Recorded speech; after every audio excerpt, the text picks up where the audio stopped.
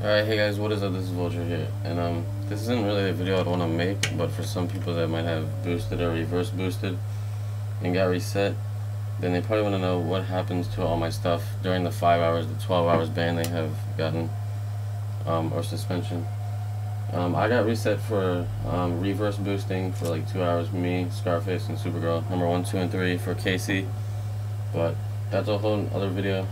Actually, that's the last video uploaded, so y'all can go ahead and check that out. But basically, when you get reset, you'll either get banned for 5 hours or 12 hours, and then in that time you'll be waiting, and that's when you probably are going to search for this video and find this. But hi, sorry for your loss. If you boosted, then yeah, obviously you kind of deserved it. But reverse boosting, I don't know, that's kind of killing yourself. I don't really understand why, but I guess it's cheating the system since it's skill-based matchmaking.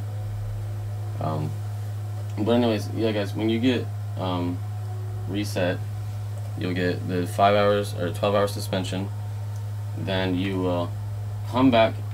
It started me off at level 38 for some reason. That's why I'm level 50, but I don't know why I did that, but I'm going for domination leaderboards right now. Me, Supergirl, and Scarface, we're gonna take over this shit. But yeah, your leaderboards get reset. Your everything goes away. Your player cards, everything. But alright, let me put it this way, easier way to say it. Everything goes away besides your guns. As you see, I have all my guns. I'll do I mean, like, I probably have like the most elite stuff, like royalty stuff. But yeah, I kept all this.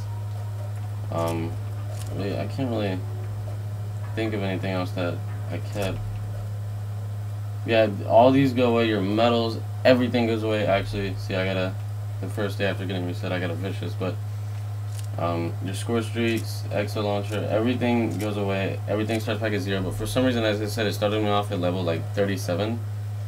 But I don't know. I guess they do that because to help you out, I guess, at the start. But